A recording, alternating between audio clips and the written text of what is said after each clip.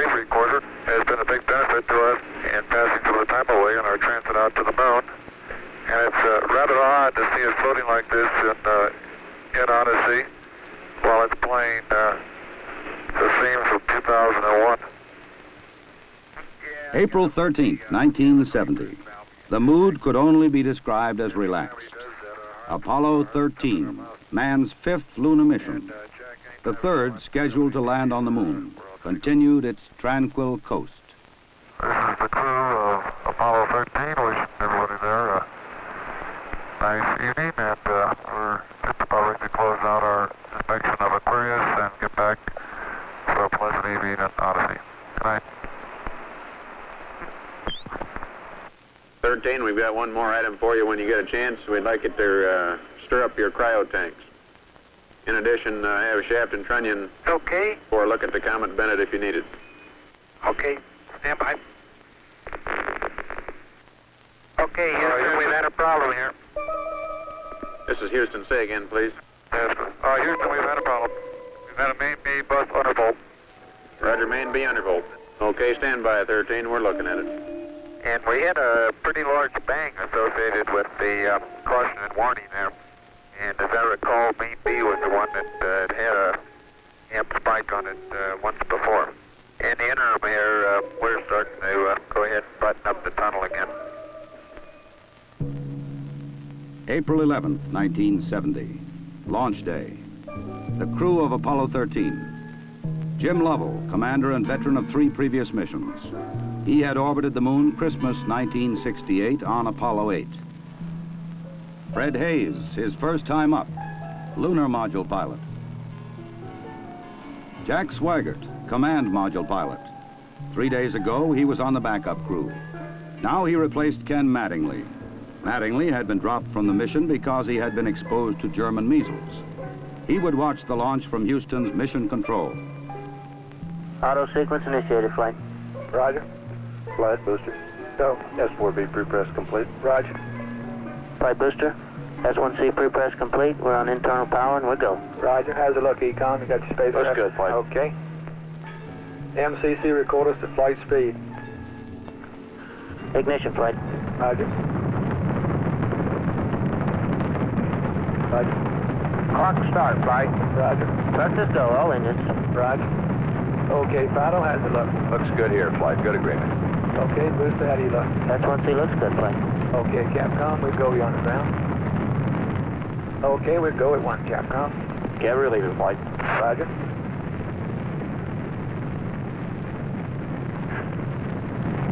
Booster, how do you look? We look good, flight. We go. Okay, Fido. We're go, flight. Looks good here. Guys, how's it look? Good, flight. Okay, Econ, GNC. Looks good, flight. Looks good, flight. Okay, Sergeant. Looks fine. Through max Q and we go, flight. Roger, booster.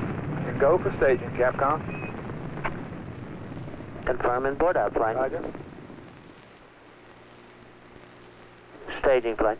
Roger. Flight Fido, trajectory confirmed, staging. Roger. Flight booster, then board out was way early. Okay.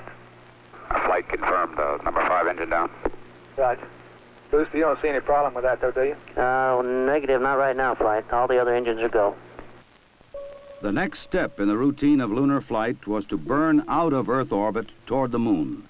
Then pull free of the third stage and dock with the lunar module Aquarius.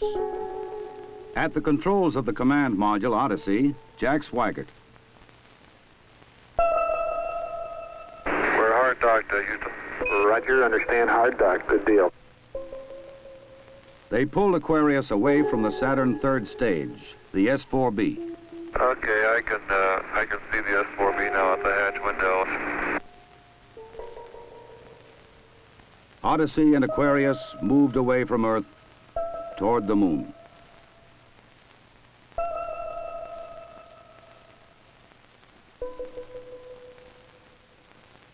Okay, Houston, we've had a problem here. 5 guidance. Go, guidance. We've had a hardware restart. I don't know what it was. Okay. Houston, we've had a problem. We've had a main B bus undervolt. You see an AC bus undervolt there, guidance? Or, ECOM? Negative, flight. I believe the crew reported it. We got a main B undervolt. We may have had an instrumentation problem, flight. Roger. And we had a pretty large bang associated with the caution and warning there. The sensation I had, that I had felt a vibration accompanying the bang, not a large vibration or shudder. Is there any kind of leads we can give them? Are we looking at instrumentation, or we got a real problem, or what? We're reading 0 N2 pressure in fuel cell 1 and 13 psi on fuel cell 3 O2 pressure. Okay, Barrett, what do you want to do? Open circuit fuel cell 1 and 3? That's for flight. Shut down the reactance valve, and I asked for a reconfirmation, since when you do that, it's sort of irreversible. If you shut one of these things down, they only can be restarted from ground support equipment. Yeah, that's because of AC. And it looks to me, looking out the hatch, that we are venting something. We are venting something out into space. Okay, let's everybody think of the kind of things we'd be venting. GNC, you get anything that looks abnormal in your system? Negative flight. How about you, ECOM? You see anything that, with the instrumentation you got, that could be venting? That's firm flight. Let me look at the system flight as far as the venting is concerned. Okay, let's start scanning. Here is a bulletin from ABC News. The Apollo 13 spacecraft has had a serious power supply malfunction that could cause the lunar landing mission to be terminated early. I assume you've called in your backup ECOMs? Flight, say again? Have you called in your backup ECOMs now? See if we can get some more brain power in this We thing? got one here. Roger. At the moment, the astronauts are continuing to try to isolate their trouble. A late report says the spacecraft now is operating on battery power alone. All unnecessary equipment is being turned off. Okay, now let's everybody keep cool. We got the LEM still attached. The LEM spacecraft's good, so if we need to get back home, we got a LEM to do a good portion of it with. Okay, let's make sure that we don't do anything that's going to blow our CSM electrical power with the batteries, or that will cause us to lose the main or the fuel cell number 2. Okay, we want to keep the O2 and that kind of stuff working. We'd like to have RCS, but we got the command module system, so we're in good shape if we need to get home. Let's solve the problem, but let's not make it any worse by guessing. My concern was increasing all the time. It went from, I wonder what this is going to do to the landing, to I wonder if we can get back home again. Okay, ECOM, I'm coming back to you. Flight. Go ahead. I think the best thing we can do right now is start a power down. Right about then, it was quite apparent to me that it was just a question of time that the command module was going to be dead. You don't want to get fuel cell pumps off, do you? We can do that on fuel cell number 1 flight. Okay, well, let's make sure we don't blow the whole mission. The thing that concerns me is throwing equipment. We had a problem. We don't know the cause of the problem. Flight, I've got a feeling we've lost 2 fuel cells. I hate to put it that way, but I don't know why we've lost them. It doesn't all tag up. Network from Flight. Flight network. Bring me up another computer in the RTCC, will you? We got one machine on the RTCC, and we got dual CPs downstairs. Okay, I want another machine up in the RTCC, and I want a bunch of guys capable of running D-logs down there. Roger that. What all this means is only speculation at this point. First, though there has been some tumbling or rotation of the spacecraft, the astronauts do not appear to be in any immediate danger. I'll tell you what, GNC, can you get somebody in the back room to try to figure out what the equivalent delta V is we're getting, so that we can see if we can backtrack to see if we can figure out what's venting. Roger, we'll give it a try, Flight. Okay? When I looked up and saw both oxygen pressures, one absolutely 0 and the other one going down, it dawned on me, and I'm sure Jack and Fred about the same time, that we were indeed in serious trouble. The only way to survive the situation was to transfer to the LEM. Flight ECOM. Go ahead, ECOM. The pressure in O2 tank 1 is all the way down to 297. We better think about getting in the LEM or using the LEM systems. I'd say this is as serious a situation as we have ever had in manned spaceflight. We've always called the LEM a good lifeboat under those circumstances.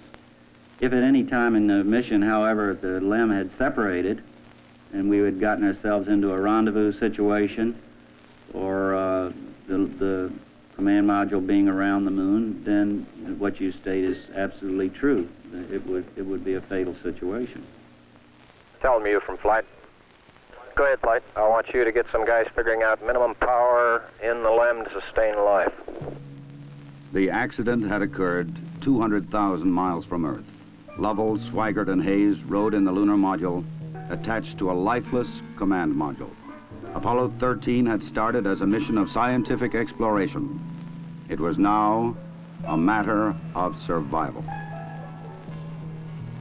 Since the command module was dead, except for the oxygen and power hoarded for re-entry, the guidance platform of Aquarius, designed to land on and take off from the moon, would have to be used.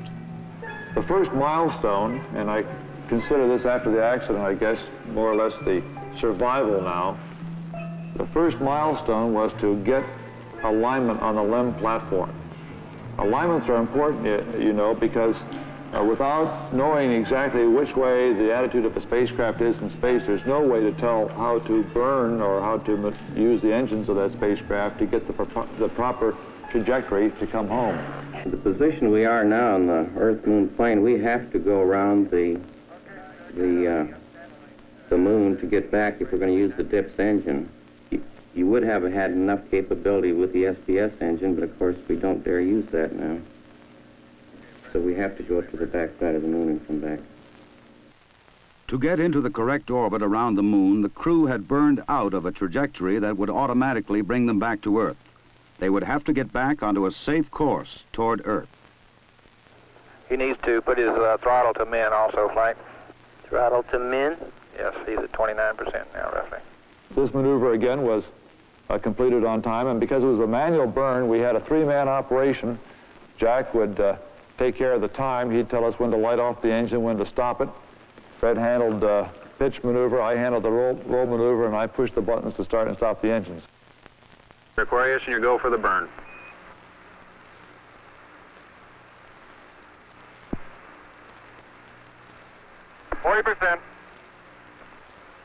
Okay, Aquarius, you're looking good.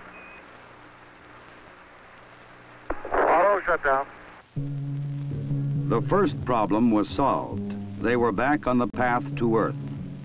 But there were many other problems to be solved. From a building at Houston's Manned Spacecraft Center, systems experts coordinated the coast-to-coast effort to get the crew back. One of the big problems was consumables. There would be enough to eat and drink. But in space, there are other factors. Oxygen to breathe, electrical power to keep the spacecraft alive, water to cool the equipment and keep it operating.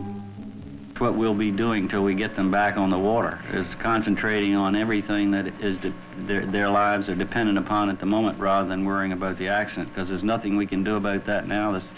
It appears at the present time that everything is under control and that we have a safe situation at the moment. Hey, I want to say you guys are doing real good work. So are you guys, Jack. We are about 70 hours from home, and we think we have the situation in control. We've projected the consumables as I've described, and we have a plan for carrying out the rest of the mission, but there's going to be no relaxation at all as far as that goes from now until splash. There was a key decision to be made before Apollo 13 went behind the moon. Where to bring them down. Their present course would take them to the Indian Ocean, where recovery would be difficult. A burn to bring them home quicker would take them to the Pacific Ocean near the recovery forces. Bringing them home even faster would place them in the South Atlantic, again away from recovery forces. It was decided to take them to the Pacific. We've run these simulators both here and at the Cape and at the contractors that continuously ever since last night. We've tried to simulate virtually everything that we've had the crew to do that is non-normal that they've done, and we've proven most everything that we've been able to run on the simulator prior to passing it up to them. There may be some details we haven't done, but at least we've checked the feasibility of everything we've done, and we'll continue to do that. They passed 137 miles from the moon. For Lovell, it was the second time that he had seen the moon so near. But there was no time for contemplation. There was another critical burn coming. Okay, look,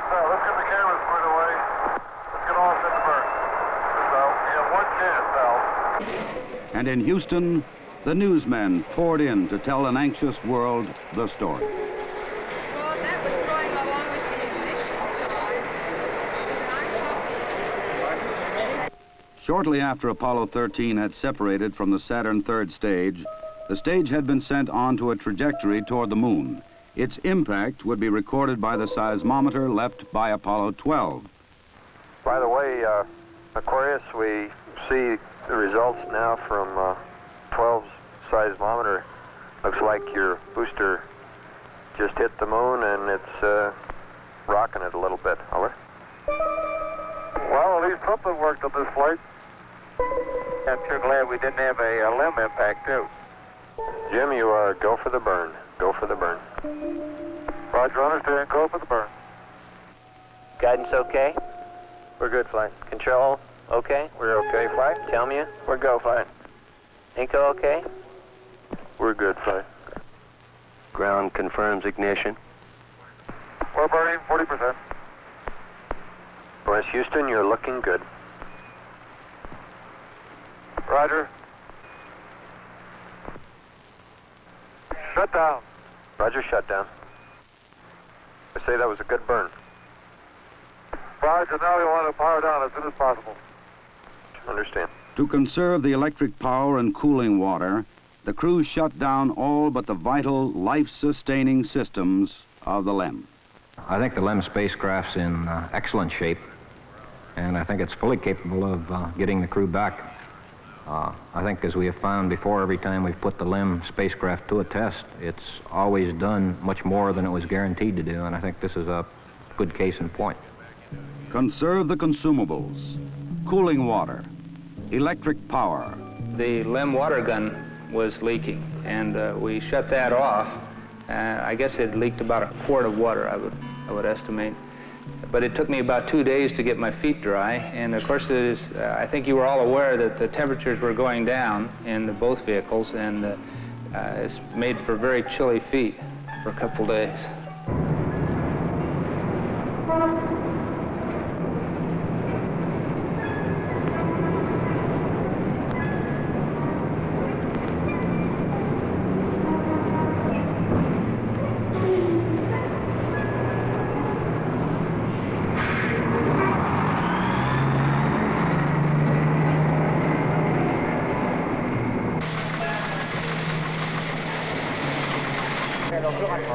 Ok, au revoir.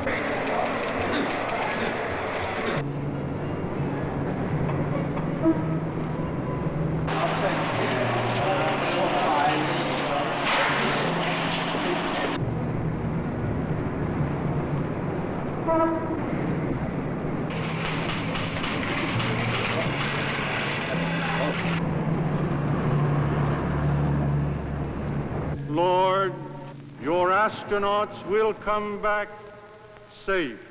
If I may be serious for one moment and ask the entire audience for a moment of prayer for the crewmen of the Apollo 13. We'll hold silence for a moment, please.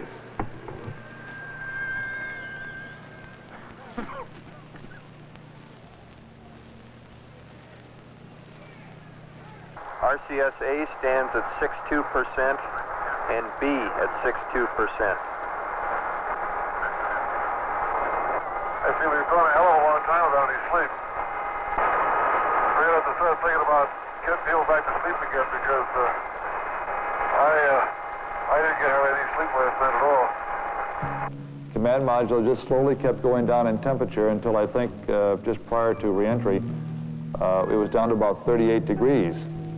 And along with that, it was a sort of a chilling coldness. The walls were perspiring, the windows were completely wet, and it wasn't too healthy. I recall that we went in there to get some hot dogs one day, and it was like reaching into the freezer for the food.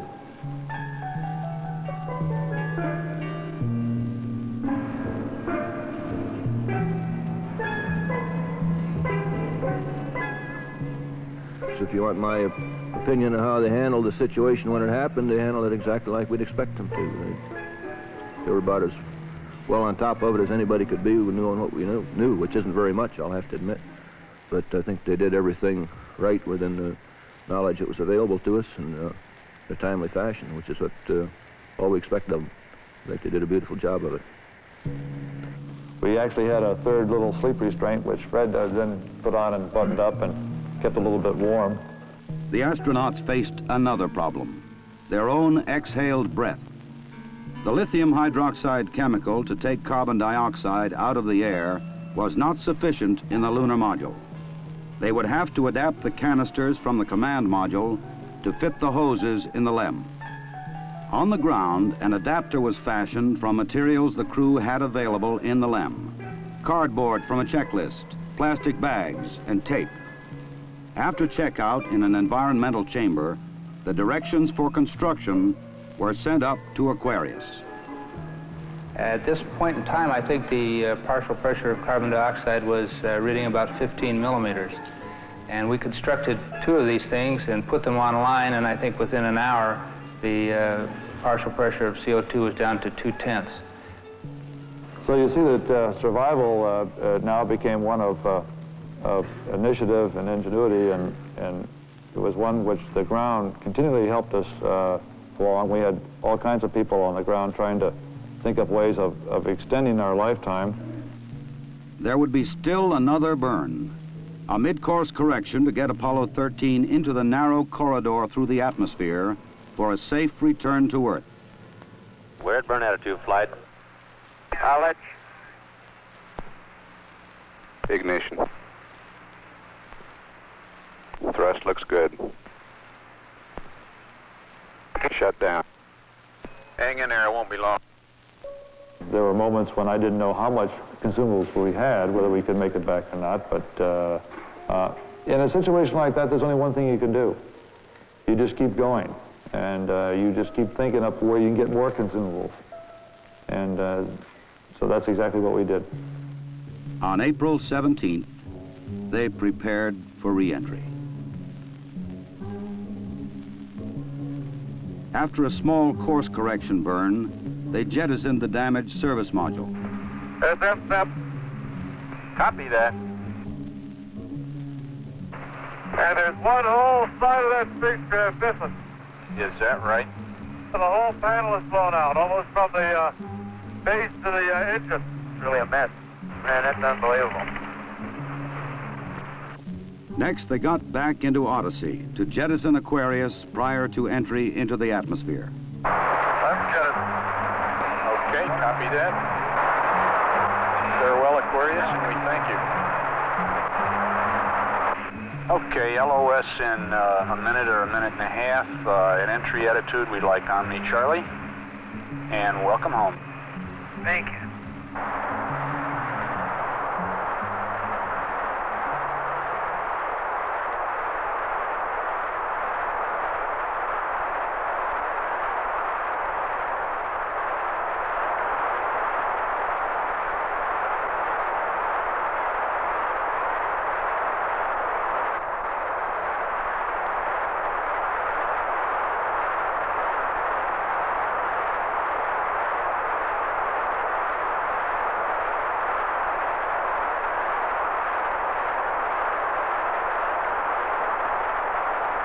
Odyssey Houston standing by, over.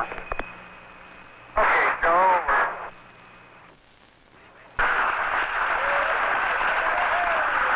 Odyssey Houston, we show you on the mains. It really looks great. Apollo 13, this is recovery, over. They're going through 5,000. Roger, Apollo 13, this is recovery, and your chutes look good. Apollo 13, this is recovery. We observed your RCS burn, over. The recovery, Apollo 13 is descending. Apollo 6, this is recovery, over. Photo 1 spliced in at this time. The three chutes are displaced in the water. 0 degrees, magnetic 3.5 miles. Zero came up. Roger. This photo 1, the command module is stable 1 at this time. They're riding comfortably. The vertical axis are approximately 15 degrees. Swim 1, you're clear to get the position. Crew 3, the other 2, you swim 1, Roger. Okay, swim 2, you win last 270.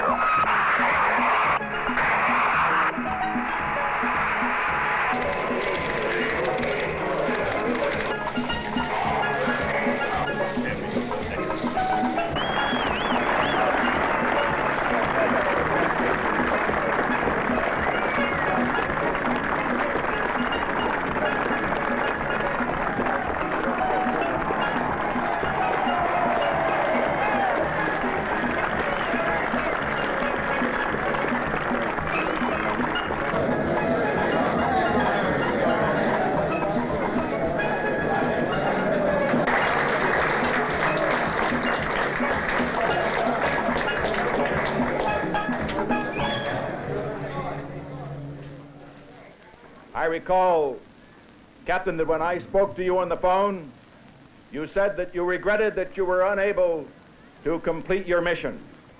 I hereby declare that this was a successful mission. From the start, the exploration of space has been hazardous adventure. The voyage of Apollo 13 dramatized its risks. The men of Apollo 13, by their poise and skill under the most intense kind of pressure, epitomize the character that accepts danger and surmounts it. Theirs is the spirit that built America. Your mission served your country.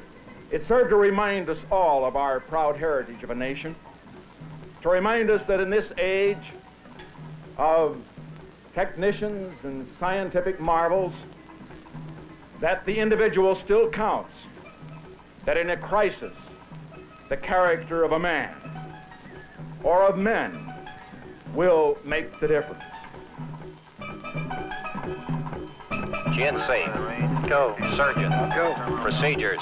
Go. AFD. Go. Network. Go. Computer soup. Go. Raj, network, give me an amber. RTC on AFD conference. RTC's on the AFD conference. Okay, all flight controllers, let's play it cool.